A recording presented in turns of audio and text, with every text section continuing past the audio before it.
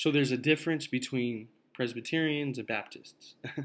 It's not just that, Credo-Baptists believe in believers-only baptism, and Paedobaptists believe in believers and their children, or, a single person who professes to be a believer, and they make a profession of faith and they get baptized. But the real issue is, two things. You have the oikos, the household baptisms, I believe, are in the scriptures, throughout the scriptures. You have the household principle not abrogated in the New Testament. You have, the covenant head when he believes. In Acts 16, the Philippian jailer, he and his household are baptized. You have Lydia as well. She believes, her and her household is baptized. I won't go too deep into that right now, but the point is you do see that when there's a believer and his family, everyone is included. It's not that it's not only the believer who's in the covenant and everybody else is excluded. No. So I want to say that, and I want to say that the doctrine of the covenant is like I think it's more consistent with the Presbyterians, Reformed Presbyterians, or Paedobaptists, whatever you want to call it, and with the Baptists, the General Baptists, or the Reformed Baptists, because they, their view of covenant theology is that only the new covenant was a covenant of grace, but none of the previous covenants were. So only, the covenant of grace was alluded to in the Old Testament, but it's realized in the New Testament. No need for two administrations. My emails keep popping up. I don't know why. But yeah, no need for, it's only the new covenant is a covenant of grace. Whereas Paedobaptists, we believe that the the covenant of grace began or was instituted in Genesis 3:15. Genesis 3:15 equals the covenant of grace. And there is Reformed Baptists that they don't think that only the new covenant was covenant of grace. That's more 1689 federalism. Richard Barcielos, and James Renahan and others. But to my understanding, Dr. James White, former elder, what's the other guy? Greg Nichols. He gave me a book by Greg Nichols, and Greg Nichols says clearly that Genesis 3:15 that was the covenant of grace. It was instituted right there. So I can see where Dr. White, he didn't really know too much about 1689 federalism, but he takes Greg Nichols' view.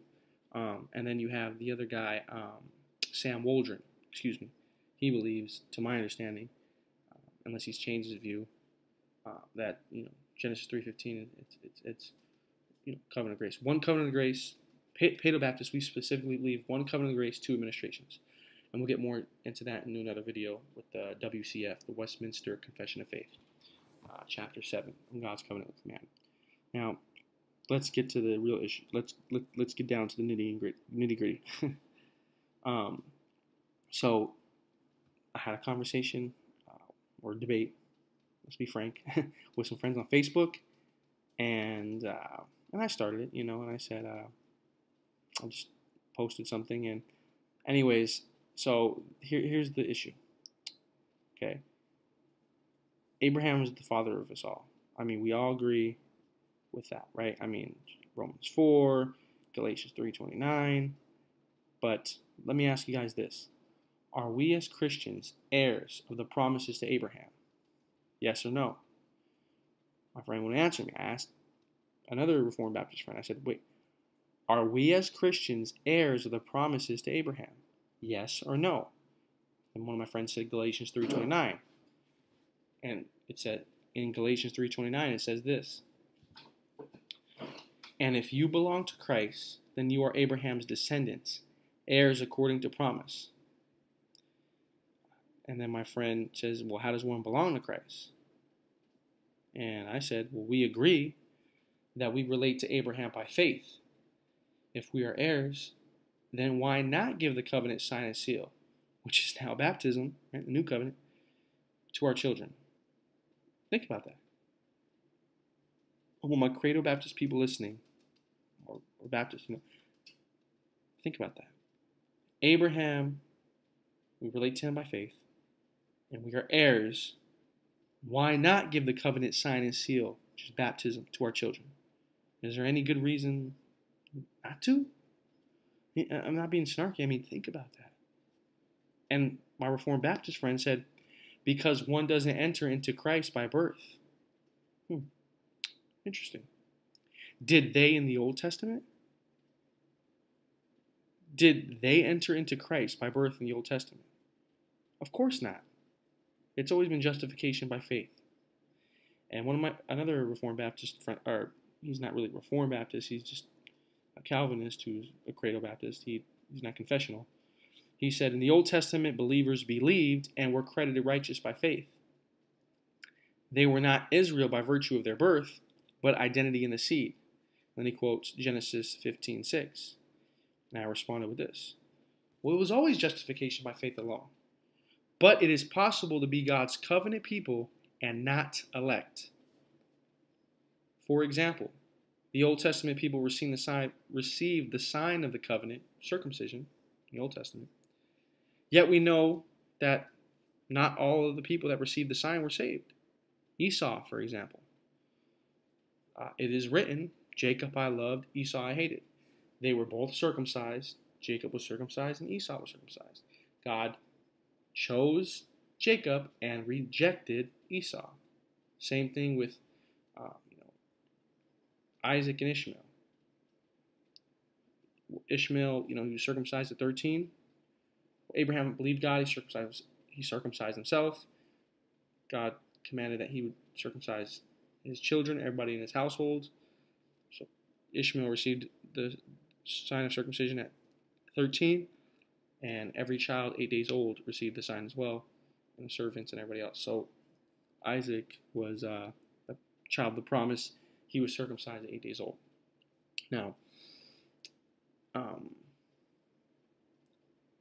Now, the covenant not only signified blessings for God's people, but it was also a curse if those who were in the covenant turned away in unbelief. The idea of being cut off or cursed is still present in the New Testament. And it says this in Hebrews 10:29. How much severer punishment do you think he will deserve who has trampled under the foot the Son of God, and has regarded as unclean the blood of the covenant by which he was sanctified, and has insulted the Spirit of grace? Who is sanctified in this passage? I mean, how do you understand this as a Baptist? I mean, Arminians say it's about losing your salvation. Reformed Baptists, I've heard my former elder, Dr. James White, say the one sanctified in this Hebrews 10:29 is Christ. But think about it. How can Christ be sanctified by his own blood? That doesn't make sense. It's the sinner that was sanctified. He was in the covenant, and he was cut off from belief. He was never truly saved to begin with. He was a reprobate. What about John 15:2, which says, every branch this is Jesus speaking to his disciples, every branch in me that does not bear fruit, he takes away.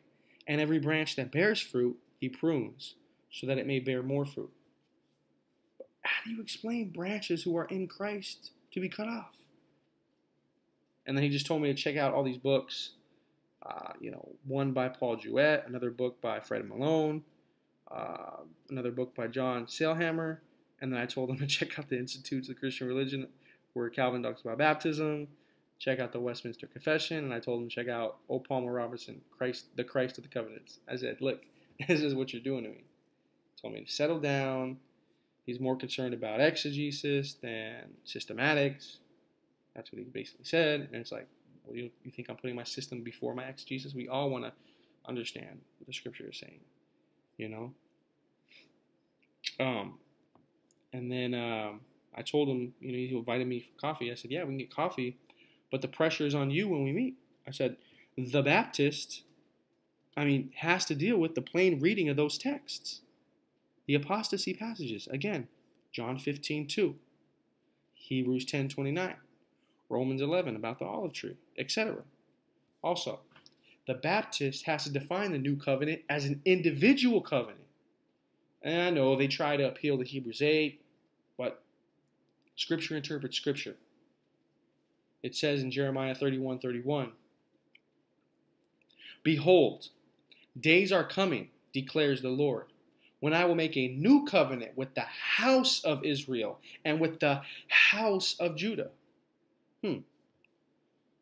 Can't be about individuals. I mean, is that about individuals? It mentions the house. I mean, think about it. So God only saves you, and you are in the covenant. But this would mean that the children, they're on their own. That's sad. Is that what Scripture teaches? It says in 1 Corinthians 7:14 that for the unbelieving husband is sanctified through his wife, and the unbelieving wife is sanctified through her believing husband. For otherwise your children are unclean, but now they are holy. Think about that. You have the unbelieving husband is sanctified through his believing wife, and the unbelieving wife is sanctified through her believing husband. So one covenant head, everybody's blessed under them. One covenant head, children would be considered unclean if their parents were unbelievers, or one of them was an unbeliever, one was a believer, or both of them were believers. I mean, you have, again, so understand this covenantally. You have a believing husband, for example, and because he's a believer, the children, they're not automatically believers, no, but they're not considered unclean, or as they would if they were living in a household where both the parents were unbelievers, and they would be more worldly, right? They wouldn't be part of the covenant, they'd be unclean, but now they are holy. Why are they holy? Doesn't mean that they're saved, it means that they are set apart. They're set apart from the world because they have a believing parent, or it could be believing parents, right? So that's how I understand that passage. And my friend said that is the responsibility of the church, namely to guard the confession and guard/affirm those who are in or out of the kingdom. And then he said, quoted Matthew 16. He put Matthew 16 in parentheses. And I said, again, friend, how can someone be in Christ and taken away? How can one be grafted into the olive tree and cut off? As it says in Romans 11:17-24. How can one profane the blood of the covenant by which he was sanctified and apostatize? Hebrews 10:29. Do not these passages suggest that apostates are in the covenant? Do they? I mean, it's a rhetorical question. You have to deal with the plain reading the text. See, the Reformed Baptist says everyone in the new covenant is elect. All those who are in the new covenant is elect. But is that what Scripture says? You still have these curses present. You have reprobates in the new covenant or the covenant community who are cut off because they're never truly saved. Think about Judas.